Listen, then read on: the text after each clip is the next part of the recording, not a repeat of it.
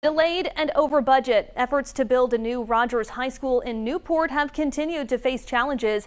That's what both City Council and school committee members are expected to discuss in a joint special meeting tonight. 12 News reporter Kate Wilkinson joins us now live in studio. And Kate, what do city leaders say is fueling this problem?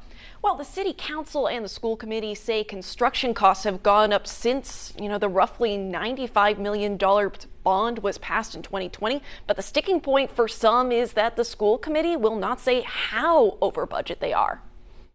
The foundation has been set for the new Rogers High School, but the budget is still in flux. We're down to the last $22 million, and we have to figure out how to spend that wisely to keep the project on schedule. The school committee leaders Louisa Boatwright and Rebecca Boland tell 12 News the estimate for the project is already 10% over what's supposed to be.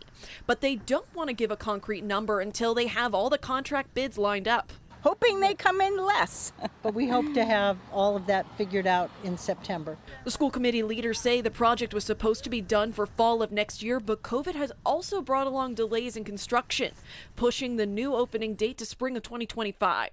Lynn Segley is the Newport City Council vice chair and the liaison to the school committee. She's hoping that tonight will bring clarity. We want to just try to come to some sort of understanding of where we are at the moment and perhaps how much money we are.